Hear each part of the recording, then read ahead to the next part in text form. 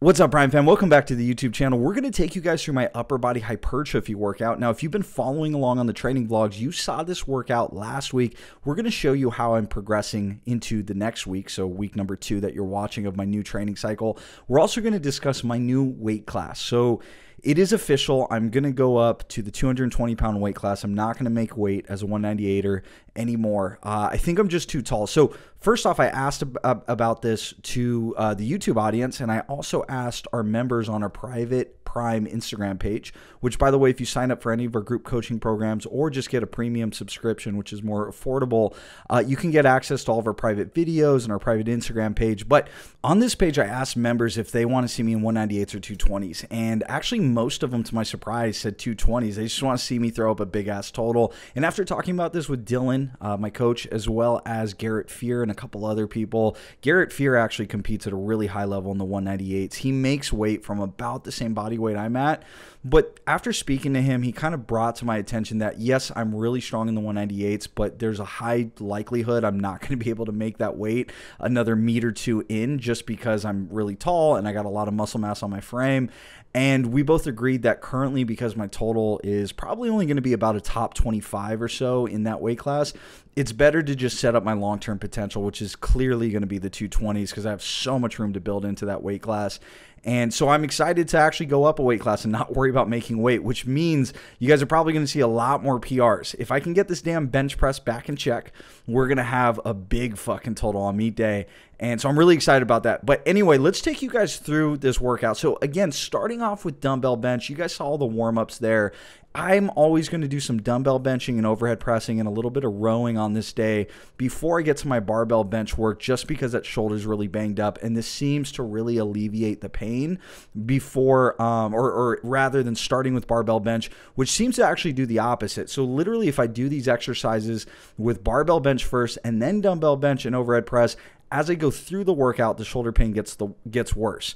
Currently doing it this way, the opposite happens. I start with a very minimal amount of pain, and then through these exercises, it actually gets better and warms up really well.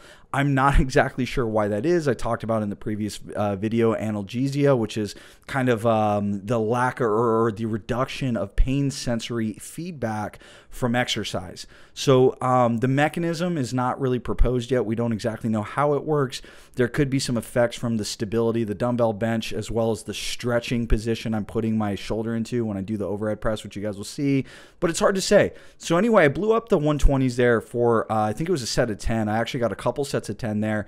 And then at the same time, I'm doing a superset with this row here, and this is actually the warm-up. So I like to warm up all these chest-supported row variations with kind of one arm to really get the scapulas independently firing. It feels really good when you get that full stretch as well as a little bit of rotation to get the whole scapula moving and that serratus anterior a little bit unlocked through that scap protraction. And so after I do this for some warm-up reps, I throw on some more weight, and then I go double arm, which I prefer for hypertrophy, because really when you go single arm, it's a little bit more focused on rotation of your spine and scapula health / movement, but a little less focused on hypertrophy. I just want to stay in that sweet point where I'm really just maximizing scap retraction and also not cheating. When you go one arm, it's actually very easy to kind of use some momentum and load more weight on the bar than actually needed. So this keeps me a little bit more strict doing the double arm version, and I'm using that neutral grip to keep these a little bit more lat focused. So you can see there, I'm still getting a ton of upper back contraction with the lats, and we'll come back to another video here in a second to see a little bit more there. So I think these here are the 120s actually. Forgive me, I think the previous video were the 100s. I don't know. You guys can look on the screen and figure it out. I'm kind of doing this video recording on the fly. But these were the 120s here, and I got a nice couple sets in here of some really good reps. And the pec was feeling good. The shoulders feeling good. I was getting a lot of contraction in my pecs. Dumbbell benching is probably one of my favorite exercises for pec hypertrophy. The reason why is because the way the dumbbells have to stay stacked over the elbow, it actually really removes the triceps from the movement. So because you can't can't get lateral force transfer like the way you can on, say, a barbell bench press because your arms are stuck to this prefixed barbell in space, you actually get a huge removal of the triceps from a basic physics standpoint doing dumbbell bench. I have a whole video explaining the physics of this. You guys can go back on the channel and see it, but just understand that dumbbell bench really makes it isolated towards the pecs and takes a lot of it off of the triceps. So look at the scap. See how the shoulder's still pinned back really hard even though I'm using that neutral grip? That's going to allow the upper back to work really well with the lats. So whenever we have a neutral grip and the elbows are more to the sides and we're kind of tucked in our elbow position, you're definitely going to buy a shoulder extension, which is going to be more lat dominant, but that doesn't mean you want to skimp out on getting that upper back a little bit more activated. So it really, really helps out there. This was one of my last sets here. So I think I did 3 sets of the dumbbell bench, 3, maybe 4 working sets if you count that first set of hundreds. But basically I took the hundreds and I did that as kind of a warm-up / feeler set. Then I did the 120s for a couple sets of, I think it was like 8 to 10. And then I finished off with this last set. I think I got 10 here or so with the hundreds, really clean pauses. And by this point, my forearms were crazy pumped. My shoulders and pecs were crazy pumped, and the back was pumped from all the rowing, and I had a lot of blood flow, and so this felt great. And it's kind of crazy to me how much this doesn't seem to affect my bench strength by the time I get to the bench press. So it just kind of goes to show you guys that you're a little bit more resilient than you think. Sometimes people think they're going to get tired from doing like 1 or 2 extra warm-up reps on a barbell bench. I'm basically doing a whole ass workout before I get to my barbell bench, and I feel fine. So watch this OHP. You guys were wondering, why is he flaring out his elbows like that? I kind of briefly mentioned in the previous videos, but for whatever reason, when I do the overhead press like this with this extreme internal rotation, it stretches the hell out of my pec minor, my shoulder, and kind of that whole clavicular area of the shoulder and upper pec where there's something deep in that left shoulder that feels really good when I do this. And it seems to have direct carryover to the reduction of pain when I get to the barbell bench. I've tried doing this without the overhead press. So the other day I tried to go straight to the barbell bench after dumbbell benching and it did not feel as good.